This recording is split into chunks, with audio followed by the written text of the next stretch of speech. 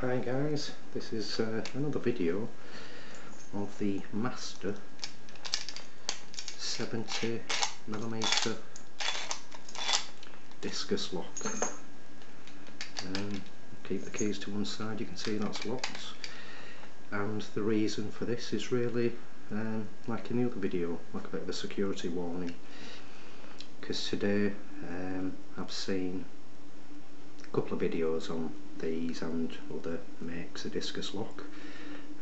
One was on the DBC forum where actually using different picks, and this one there works wonders, but not raking it as you would normally use a rake pick.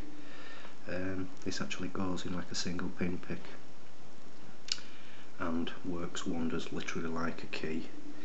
And like I say, security warning, guys, you may be wanting to lock something really valuable away, see something, because like I say, this was graded 9 out of 10 security wise, which anybody passing and seeing that on packaging would think, great, let's buy that, it's going to keep our motorbike safe, jet ski on holiday safe in the marina, etc. But it's not always the case. Not every would-be thief would be carrying things like this around, but you just cannot be too careful. I think maybe the reason it's 9 out of 10 is because it states here, or says, Baron carbide. Difficult to cut through with the shape of it, as you can see. It's like a hexagon type shackle thing on it. Difficult to cut, easy to pick. So let's give that a go.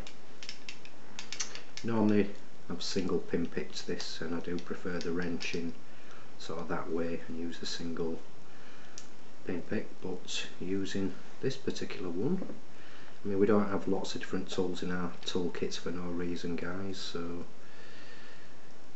the quicker you get into a lock, pending the reason you need to get into it quickly, use different tools. So it works well just with the pinky type tension there, and that first thing, I'm hardly touching that really. Look at that, literally straight in and open. What was that? 1, 2, 3 seconds. Let's give that another go. Try and get the wrench in while angling it at the camera. So again, in we go with the pick, and there you go, open again, no problem. One more time.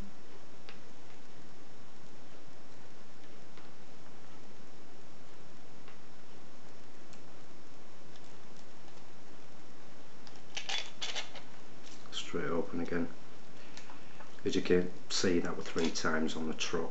You know, that is literally like a key on it. That one used in